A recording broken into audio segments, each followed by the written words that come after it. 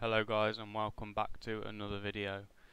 Today I'll be doing a tutorial on Richard Burns Rally, the RBR Pro mod, and how to install a skin / livery for your chosen vehicle. So let's get into it. So the first thing you want to do is find somewhere to get your livery from. There's plenty of places on the internet. You'll find a file, you'll download it for the car you want. So for this one I've chosen Fiesta R2. This is actually a livery I made. So down here we have the download. Your download look similar to this. I just open it up and you've got it here. So you just want to extract your file, your download, to somewhere. I'll just shove it on the desktop for a second just for the sake of the video. So here it is on the desktop. So all you want to do is open it up. You'll have a folder full of files like this. That's look like sort of like an exploded car with all the pieces and all that. So all you do is copy those files, and then you want to go to the RBR Pro app, go to Contents, and then you will click the cars at the top, and obviously you want to select the correct car for the livery. It's to match.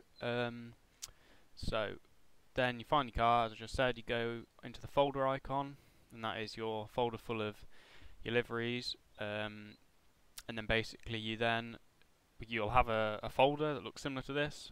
Yours will probably not be exactly the same, because you might, if you're watching this, you probably don't know how to install skins, so you won't have these here.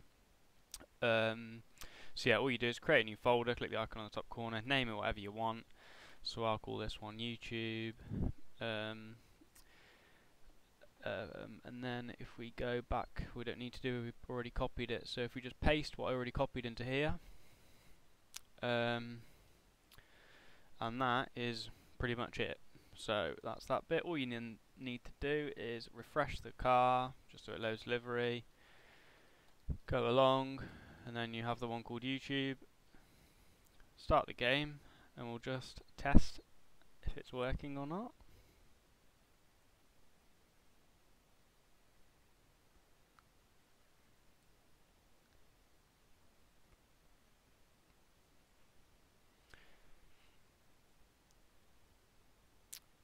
Right, so all you do, you'll notice anyway, just go into the plugins, shake down. This is just so you can see.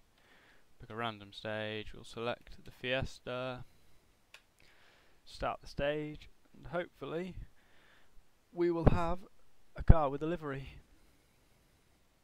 It's quite quick and easy to do this, and does make a difference to the game.